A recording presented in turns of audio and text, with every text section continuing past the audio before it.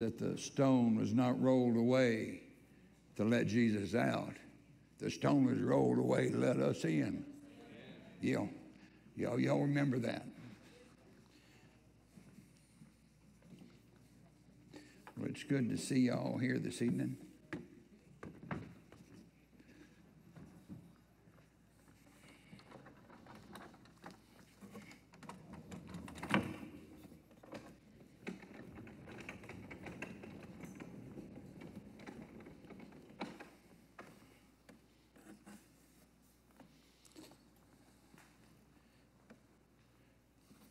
I think we have to center that so that the camera is able to zoom in or whatever. That's the story I've got. Let's pray. Father, I thank you for this evening. I thank you for every time we as a church can come together and break bread. A unique time. Once a month, we can break bread. I thank you, Father, that we've come together to break bread with you. Because with the worship we've heard, your presence is real. The Holy Spirit, I ask that you assist me in articulating the Word of God so that your people can take it in and use it. In Jesus' name, amen. Yes, question mark, no. How many have been in a situation where you said yes and you wish you'd said no? Okay. 2. Okay. Let me run that by you one more time. How many times have you said yes when you, looking back on it, should have said no? There you go. Now we have 5. Praise God. Oh, okay, that's okay. You know what I want to speak with you tonight about, and it's going to be short, so you're going to have to kind of pay attention. Not that you don't. From the very beginning of our life, we begin to make decisions. We make decisions to get up out of bed, to eat, go potty, get dressed, go to work, go to school. We make decisions, and we make decisions every day from the very beginning. Every day, all kinds of decisions. Decision on coming to church tonight. And a lot of times those decisions are good decisions. They work out well. And then there are times, and I won't ask for a show of hands, but there are times that our decisions just didn't work out. 1. Oh, okay, so the rest of us are pretty prophetic. So I'm looking at Jesus, and I'm reading the Word, and I'm thinking he is my model. He is my example. I wondered at that point, did Jesus make decisions as he went into a town and there was a leper that came up and wanted to be healed? Did Jesus have to make a decision as to whether he was going to heal that person or not? The answer to that's very simple. The decision was made when the lamb was slain from the foundation. Because that was when he said, I'm going to love him and I'm going to accept him, period.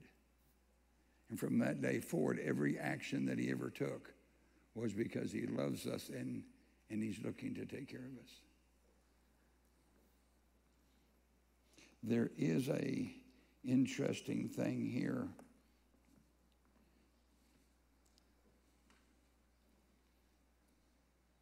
Jesus made a decision out of obedience to get water baptized. He made the decision out of obedience to go into the desert.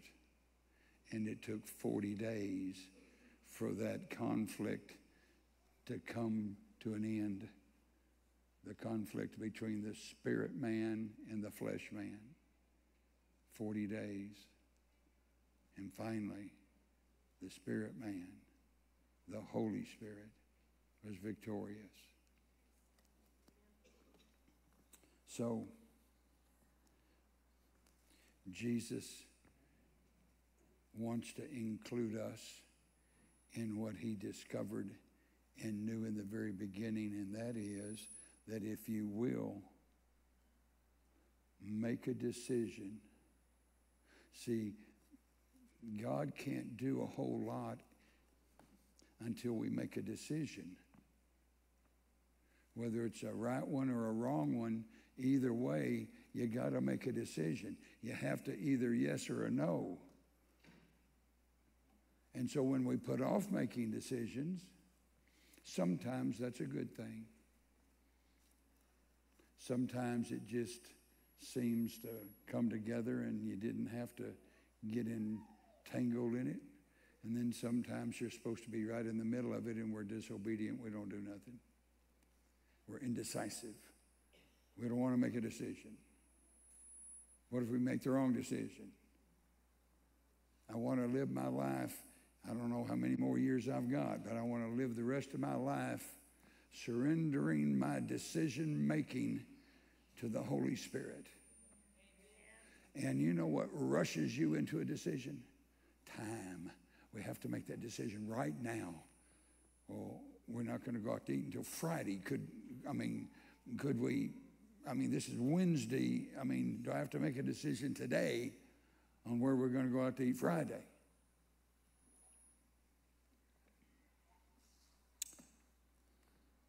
The answer to that, of course, is yes.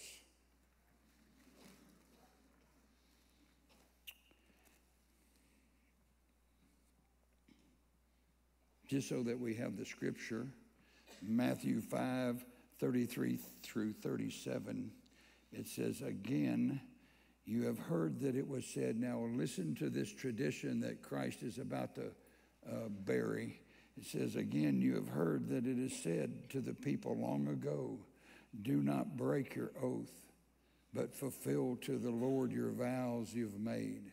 But I tell you the truth, do not swear an oath at either heaven or in God's throne or by the earth or by his footstool or Jerusalem, for it is the city of the great King. And do not swear by your head. Listen to that statement. For you cannot even one hair make or black or white. All you need to say is simply yes or no. Anything beyond this comes from the evil one.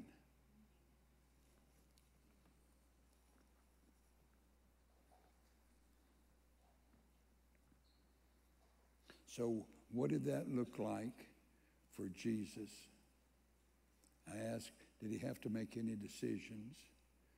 He made the one decision, and that was to die for us and love us the way we are, and the Father sent the Holy Spirit. What I need you to see is that everything flowed with the Lord,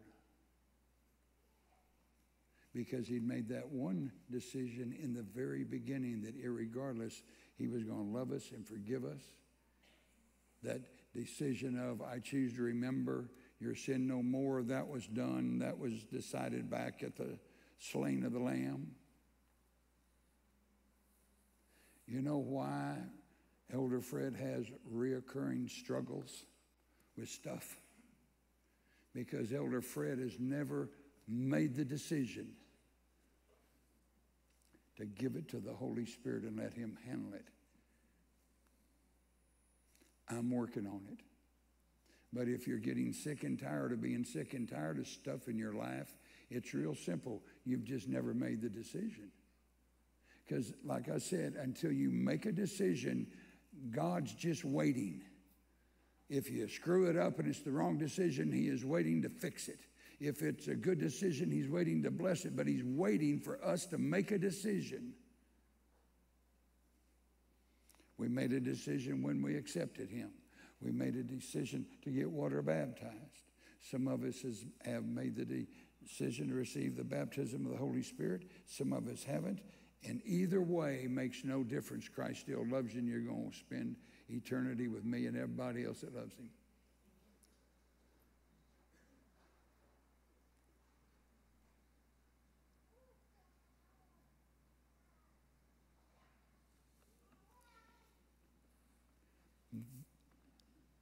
This is a hard area in our flesh to deal with because, guys, we've been making decisions. I mean, I had to make the decision to, get dressed, come to church, work on the sermon before I got here. I mean, I made a lot of decisions, and that's all fine and good, and I hope it all works out. But I want to say this. Jesus made the decision to love us irregardless. In Philippians 4, verse 6 through 7, it says, "Be anxious for nothing, but in everything by prayer and supplication with thanksgiving, let your requests be known to God, and the God of peace will surpass all understanding, will guard your heart and mind through Jesus Christ." We need, Elder Fred needs, and I need you to join me in this, that we make the decision tonight that we don't have to mess with it. He'll mess with it for us. He'll carry that burden for us.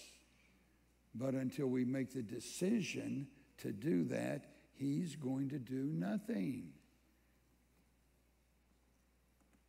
Well, I want the Lord to do this. Fine.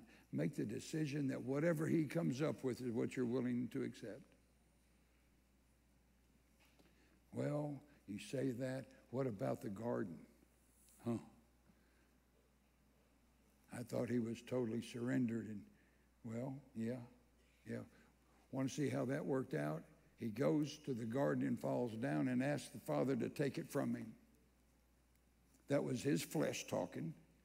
And then the Holy Spirit kicks in and says, "But not my will, but yours." And because he was a human being just like you and I are, he went back for a second time to run that back by the Father one more time. "Father, if this cup could pass from me, that'd just be awesome. But if not, your will and not mine."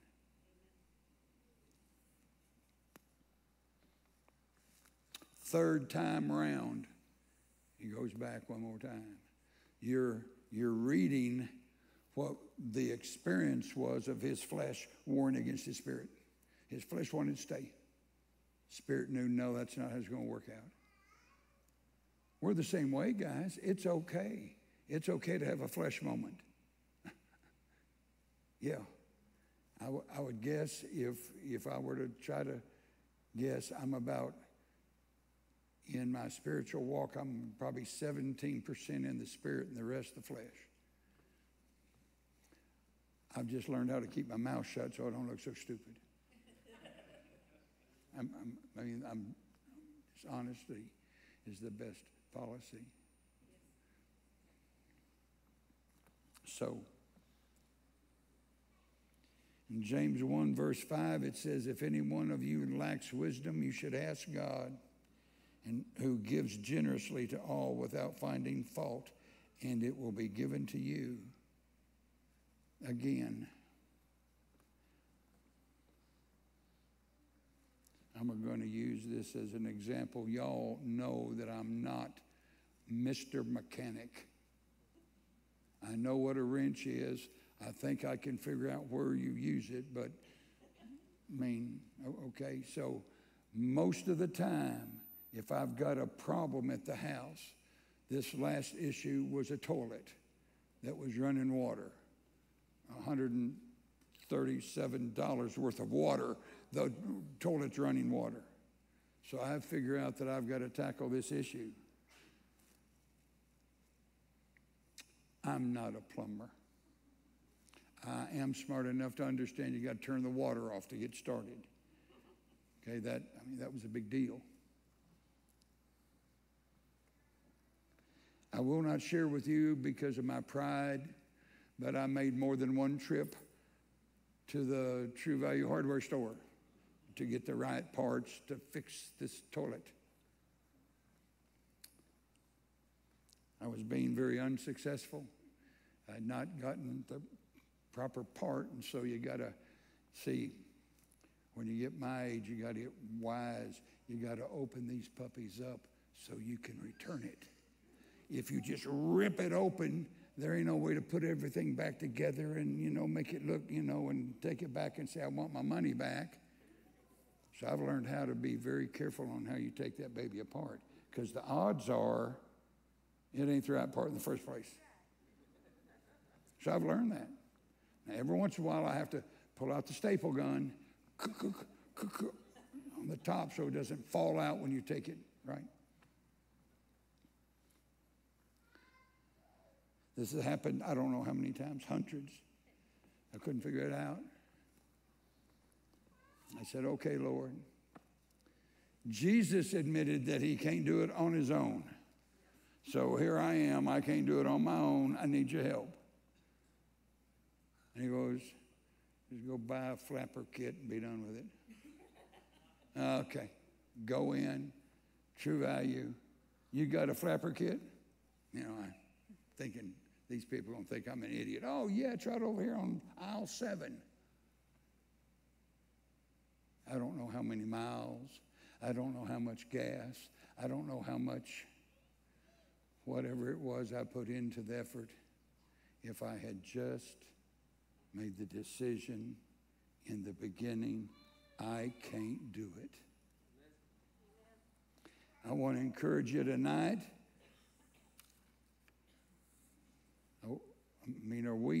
Are we close to feeding?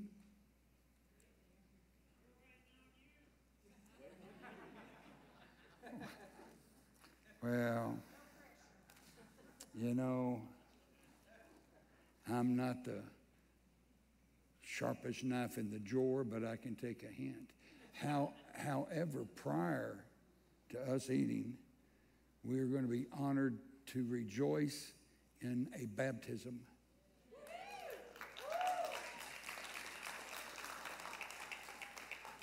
Who that is and who's going to baptize them, baptism, sweet Jesus.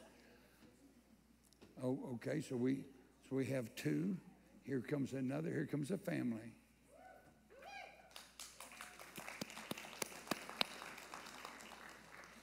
While they're getting ready, just in case you missed the point of the sermon, if you don't make a decision, God cannot move. He's waiting on you to make a decision on whatever that may be. Amen to that?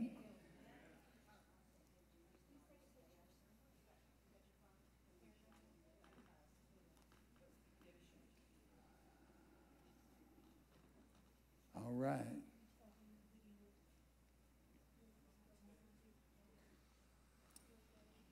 I had the honor of baptizing my 3 children. That was a long time ago.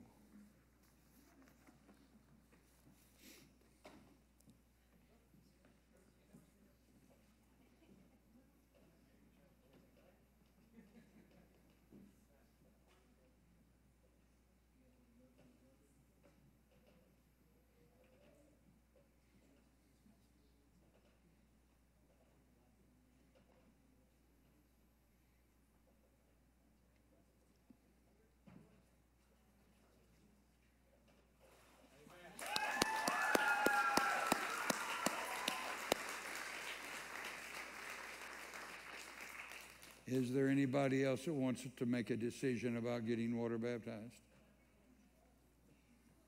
All right, then. If y'all will stand up, please.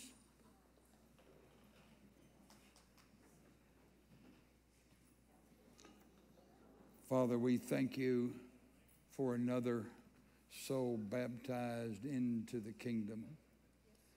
I thank you, Father, that you've come and that you're going to break bread with us, Lord Jesus. You went to every house that invited you. We're inviting you tonight to come and dine, break bread, heal, deliver, as your will would be. Come, King Jesus. And thank you, Father, for an awesome election. Amen.